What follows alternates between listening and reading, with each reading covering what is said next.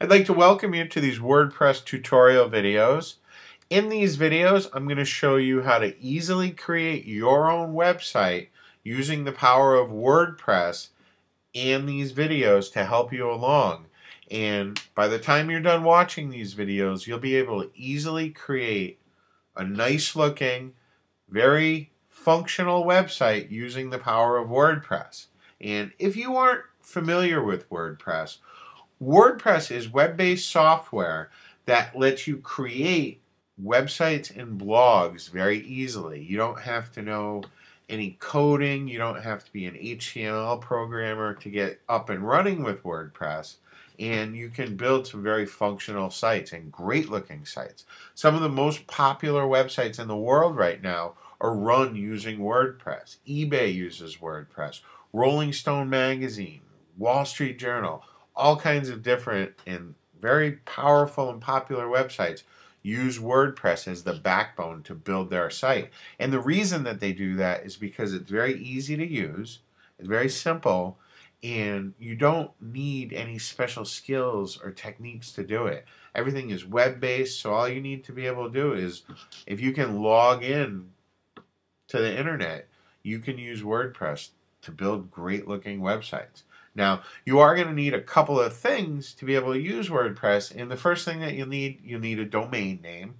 All right, you need to have a web address of where people can go and where you can install the software. And for website registration, I like Namecheap. It's namecheap.com and GoDaddy. Those are two places that I use to register my domain names.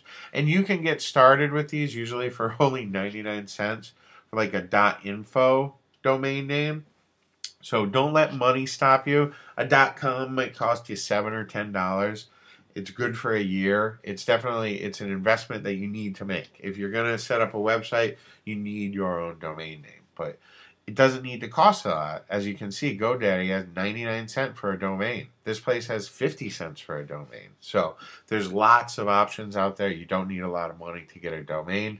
The next thing that you'll need is you're going to need some good robust hosting, and it needs to be cPanel hosting.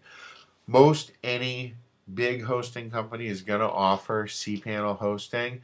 There's a couple of different web hosts that I recommend. You can choose your own host if you like, but the places that I recommend is I like HostGator and I like Liquid Web. Those are two really good hosting companies, and I've been with HostGator for years and years and years. They've recently been bought out by a much larger company, but I still have my hosting with HostGator. I like them. They're very affordable. You can get started with I think a penny you can get started with or so.